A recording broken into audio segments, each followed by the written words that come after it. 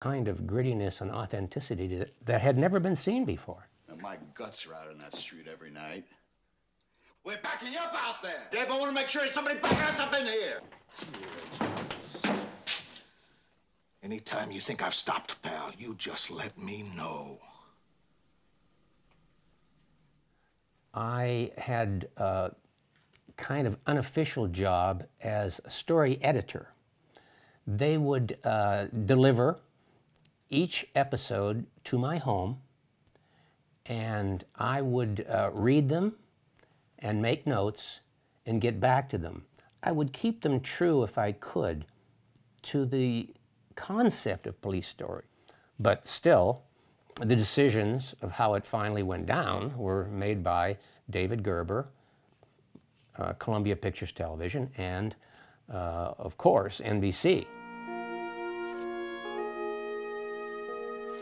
David Gerber always understood the initial concept of Police Story, even though he would have to do battle, sometimes daily, with NBC brass, and he would come back to us, the story editors, one of whom was Liam O'Brien, and his nephew Ed Waters, and Chris Morgan, and Mark Rogers, and Stanley Kalis, the producer, and myself, and he would call us the Irish Art Theater, and he would say, "My life, I have to go to the network and fight these people for action, action, action, and then I come back here and I have to fight the Irish Art Theater, who wants sensitivity and poetry and police drama.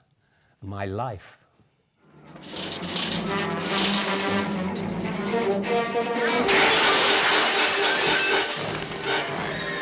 Hold it, police! The Police Story pilot was a huge critical success. In fact, the episodes that followed were enormously liked by the critics. We had the critics in our corner from the beginning. But I think what really happened that was phenomenal is that 750,000 press agents out there in America, publicists, carrying badges, told everyone they knew that this is the first television show about cops that's truly authentic. We had cops just singing our praises all over America. And those two things, the cops and the critics, really made this show a success. I was watching you very carefully when you walked back across the room. Are you carrying a gun? No. I had the idea that policemen always carried their guns. Well, when I first started, you know, I'd carry a gun on duty, I'd carry it off duty, you know, I was really gung-ho. But after a while, I began thinking it's dumb, you know. I mean, it's heavy.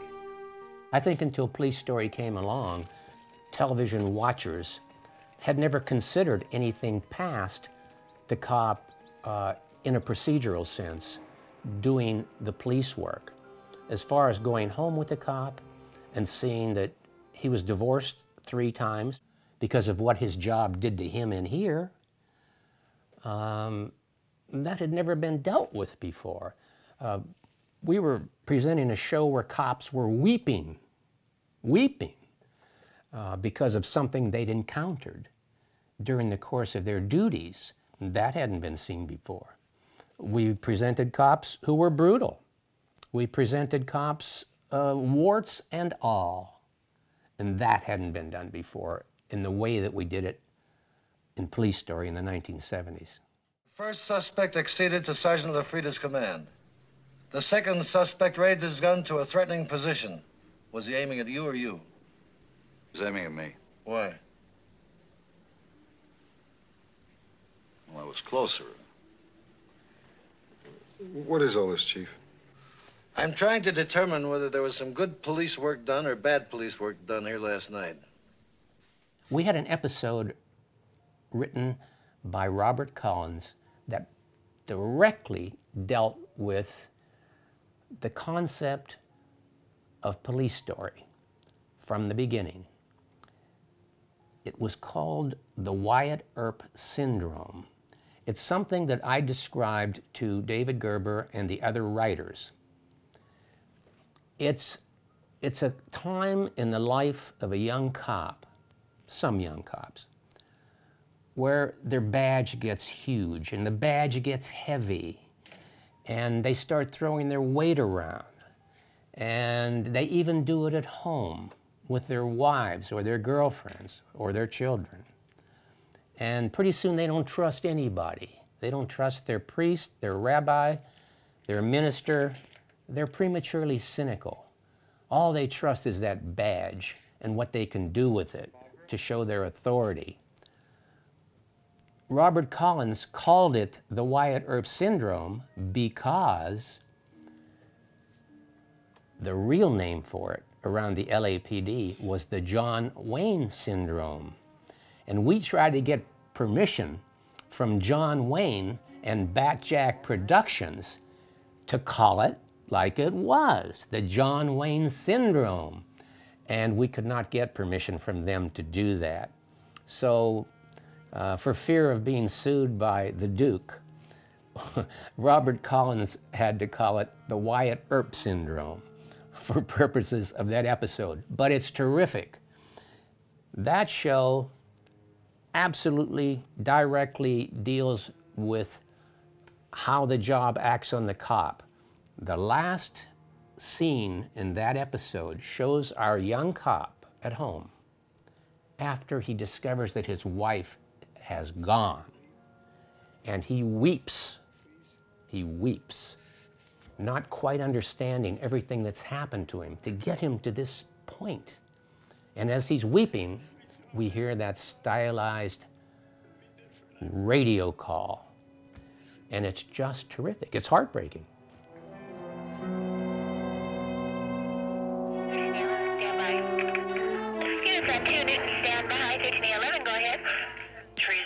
I believe it was David Gerber who came up with the concept of the stylized radio calls opening each show, along with Jerry Goldsmith's wonderful theme.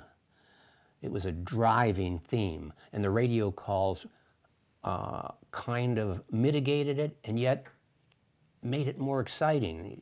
You kept wondering, what are these radio calls all about? And then they'd vanish, and we're into the episode.